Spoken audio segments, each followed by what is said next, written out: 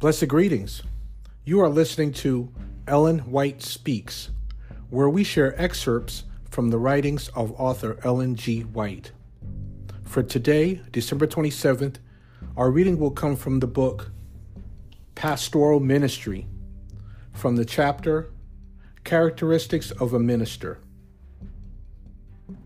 Trials prepare preachers for success as shepherds.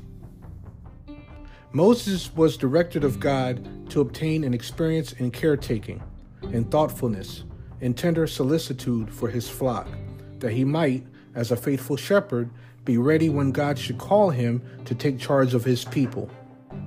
A similar experience is essential for those who engage in the great work of preaching the truth.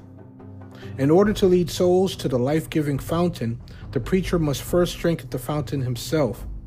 He must see the infinite sacrifice made by the Son of God to save fallen men, and his own soul must be imbued with the spirit of undying love. If God appoints us hard labor to perform, we must do it without a murmur. If the path is difficult and dangerous, it is God's plan to have us follow in meekness and cry unto him for strength. A lesson is to be learned from the experience of some of our ministers who have known nothing comparatively of difficulties and trials, yet ever look upon themselves as martyrs.